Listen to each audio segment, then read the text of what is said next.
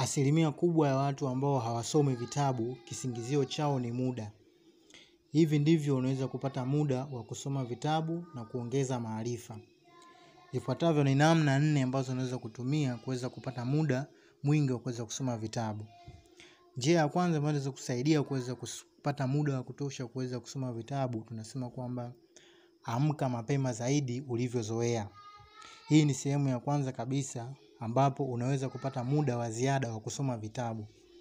Yaani kama ulikuwa unaamka saa 1 kila siku, badilika na anza kuamka saa 11 ili upate muda wa kusoma vitabu. Kusoma asubuhi kuna kufanya uweze kuianza siku yako kwa kulisha ubongo wako kwa maarifa muhimu. Kusoma pia kuna kufanya uanze siku yako ukiwa chanya.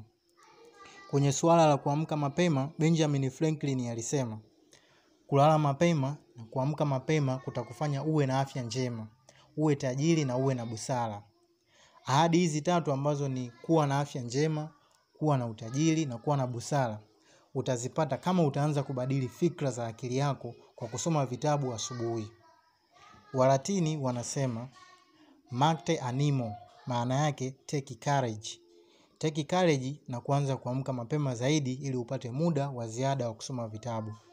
Njia ya pili ambayo unaweza kupata muda wa kutosha kusoma vitabu, tunasema kwamba ukipanda gari, daladala au ukiwa unasafiri, basi hakikisha kwamba una kitabu.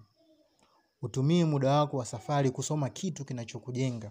Kama itatokea kwenye safari yako, basi ukapaswa sahau vingine ila usisahau kutembea na kitabu. Kwenye safari kuna mengi ya kufanya, lakini ukisoma vitabu kwenye safari yako ni wazi ni jambo muhimu sana na unawekeza kitu chenye manufaa. Kuna kauli inayosema the more you learn, the more you realize how little room you know. Yaani kadiri unavyosoma vitabu, ndivyo kadiri utakavyozidi kujigundua kwamba kuna vitu vingi bado huvijui. Hivyo ukiwa safarini, kumbuka kutembea na kusoma vitabu. Njia ya 3 ambayo inaweza kusaidia kuweza kupata muda wa kusoma vitabu, tunasema kwamba punguza muda wa kuangalia runinga. Punguza muda ambao unautumia kuangalia tamthilia na runinga na utumie muda huo kusoma vitabu. Paulo Coelho alisema, life is too short or too long for me to allow myself the luxury of living it so badly. Tusiwekeze sana kwenye maisha ya luxury na badala yake tupende na kutumia muda wetu vizuri katika kusoma vitabu. Tuwe wa kweli wa maisha yetu. Tuwe wa kweli wa maisha yetu.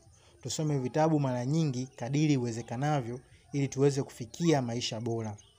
Njia ya 4 ambayo inatuwezesha kupata muda wa kutosha kusoma vitabu, tunasema kwamba soma kabla ya muda wowote wa kula. Soma kabla ya muda wowote wa kula. Katika maisha ya kila siku, chakula ni muhimu. Na kila siku katika maisha hakuna mtu ambaye anasema kwamba amekosa muda wa kula. Hata maisha yawe magumu vipi, lakini muda wa kula lazima utapatikana tu. Asilimia kubwa ya watu wanapata milo 3 kila siku, ila muda wa kusoma vitabu unakosekana. Hivyo badilika sasa na jijengee utaratibu wa kusoma kitabu walau kurasa 5 kabla ya mlo wowote. Na kwa kufanya hivyo ni wazi muda wa kusoma vitabu utaupata na kuwa tajiri wa maarifa. Robin Sharma alisema, kusoma kuna kufanya uwe kijana hata kama una miaka 80 na kutosoma kuna kufanya mzee hata kama una miaka 20.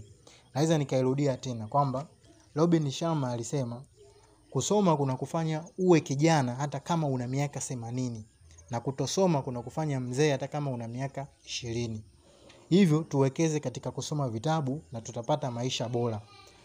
Mbinu ya 5 au njia ya 5 ambayo inaweza kusaidia kupata muda wa kusoma vitabu ni kwamba soma kabla ya kulala. Soma kabla ya kulala.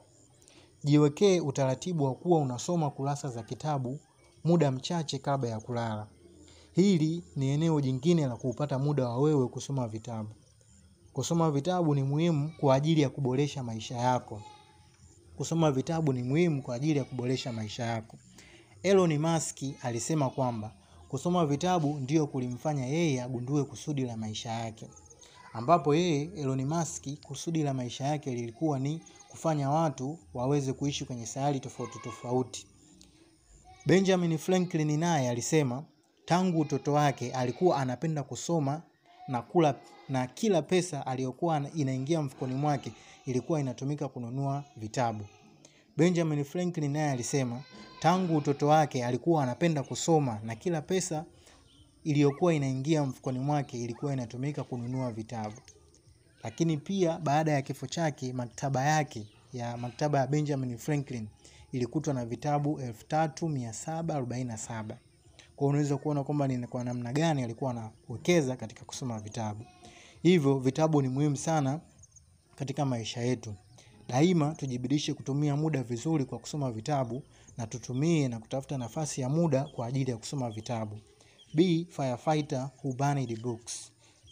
Na kushukuru wewe ambao umekuwa pamoja tokea mwanzo wa video hii hadi mwisho wa video hii. Umetumia muda wako kuangalia video hii tokea mwanzo hadi mwisho. Subscribe, like, share na comment. Thank you for watching and listening. Think well, speak well and do well.